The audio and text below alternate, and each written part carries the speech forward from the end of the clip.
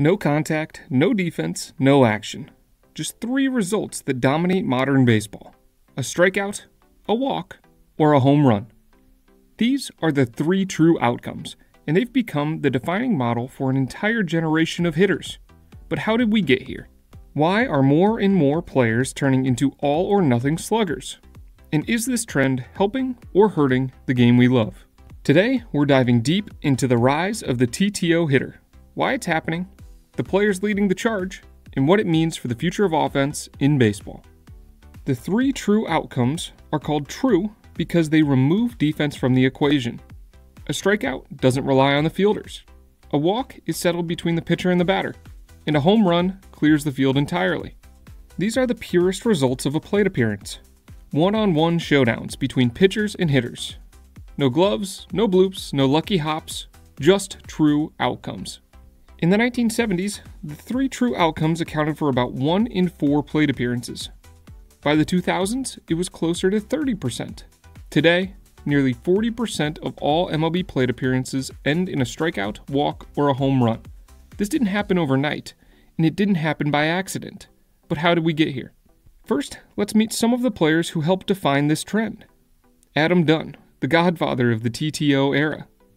Dunn has a career 28.6 strikeout rate, 15.8% walk rate, and 462 career home runs, which is a 5.5% home run percentage. He hit .237 for his career and was still incredibly valuable. His TTO rate was nearly 50%. Another star of the three true outcome era is Joey Gallo. On his career, he walked 14.6% of the time, K'd 38% of the time, and hit a home run at a 6.1% clip. His career batting average was below 200, but he still has over 8 seasons of big league service time. Kyle Schwarber, Patrick Wisdom, Jack Sawinski are all new wave guys who regularly post TTO rates over that 45 to 50% mark. So why is this happening?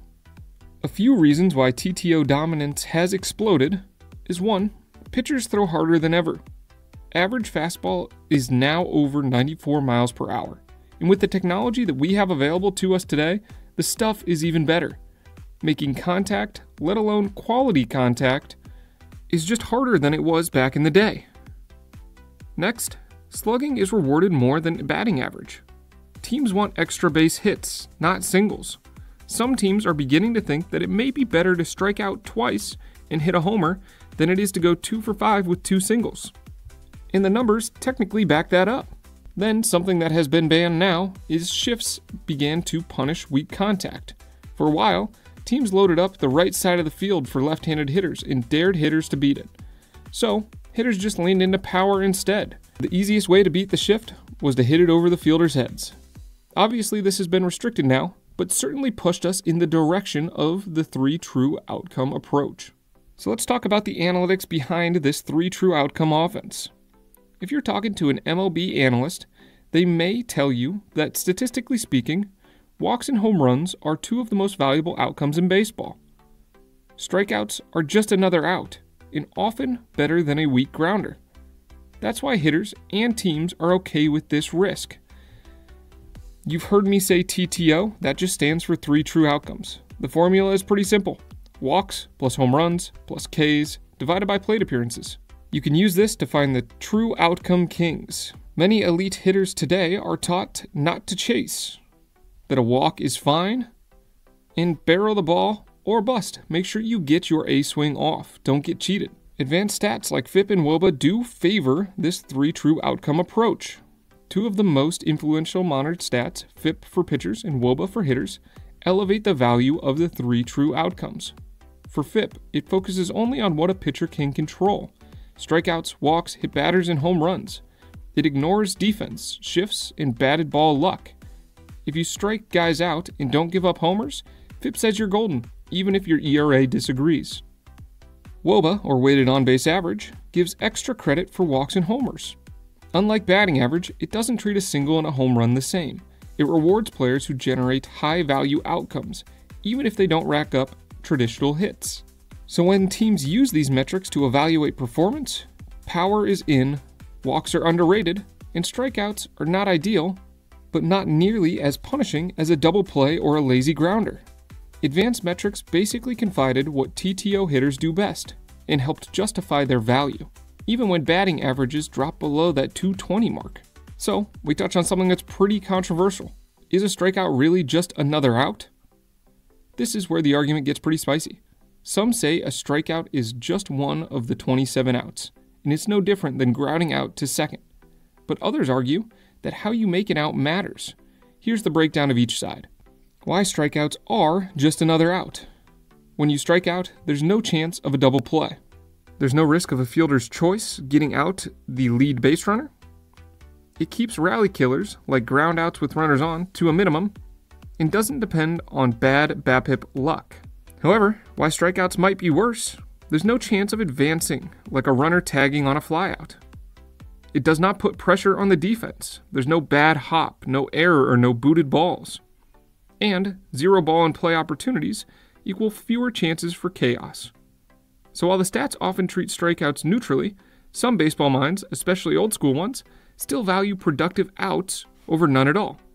In reality, in low leverage situations, a K really just might be another out. But in late game or runners on situation, a weak ground ball can sometimes be better than nothing. Like everything, context matters. But is this hurting the game? Here's where we continue to stay a bit controversial. Yes, TTO hitters are efficient, but are they entertaining? There's less balls in play, which means less action. There's more dead time, fewer stolen bases, and fewer highlight reel plays. MLB's average game now features fewer hits than ever, and Commissioner Rob Manfred introduced rules like the pitch clock and banning the shift in part to combat this issue. More contact equals better pace, which equals more engaged fans. And that stuff matters for the future of the game. Because the TTO approach doesn't just stop in the majors. College and minor league hitters are being trained to swing big, accept Ks, and hit the ball in the air or walk. But now, with new rules pushing contact and pace at the big league level, the pendulum might swing back. And all of that trickles down to high school and youth baseball as well. If you're a ball player looking to improve or a coach trying to develop smarter players, check out Pitch Logic. It's a smart baseball that connects to your phone and gives you real-time feedback on velocity, spin rate, and release point, and more advanced metrics that help you fine-tune your game. It's one of the most affordable, accurate tools on the market, trusted by pros and verified by independent studies. Use code SIMPLE at checkout for $25 off the Pitch Logic ball and start making your own data-driven adjustments today. So, will 3 true outcomes dominate forever? Maybe not. We're already seeing teams prioritizing bat-to-ball skills and draft picks. Players like Luis Arraez, becoming rare contact first outliers, are still valuable. More emphasis on well-rounded hitters who can do more than just mash or walk. TTO isn't dead, but the league is adjusting. And the hitters of tomorrow may look a little different than the all-or-nothing sluggers of the 2010s and 2020s.